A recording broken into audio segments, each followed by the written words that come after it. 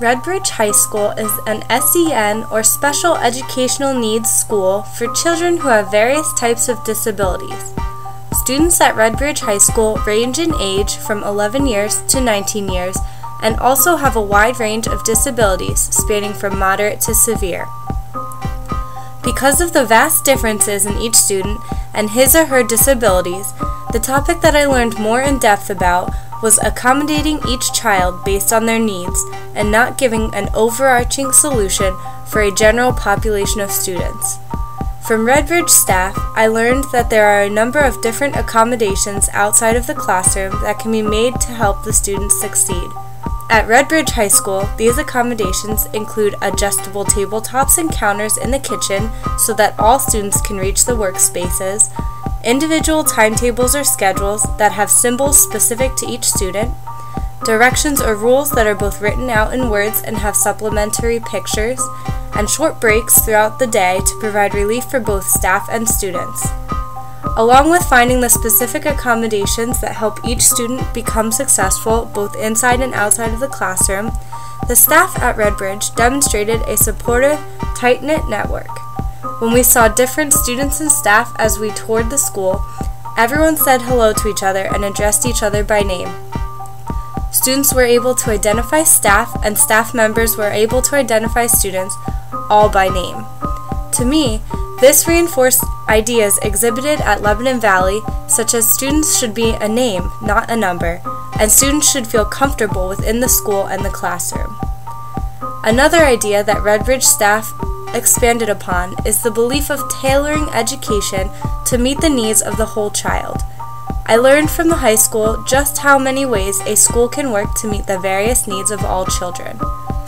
Each week, students from different classes are able to receive a self-esteem boost during the weekly meeting. A different class is able to share with the rest of the school what they have been working on during the weekly school-wide assembly. Also at this assembly, some sign language is both used and taught so all students and staff can participate and communicate better. Along with school-wide performance boosts, Redbridge High School provides an extensive multi-sensory room where classes can spend time relaxing and allowing all of their senses to be satisfied. In conjunction with the multi-sensory room, the school also provides the students with an outdoor area to spend time in. This area is known as the sensory garden. Here, there are a number of opportunities for children to smell, see, hear, and touch different objects outdoors.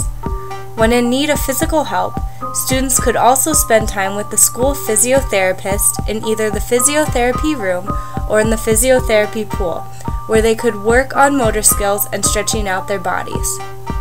However, when the students are in the classrooms, they are provided with up-to-date technology, such as smart boards, which can help them become successful in the technologically driven world once they graduate.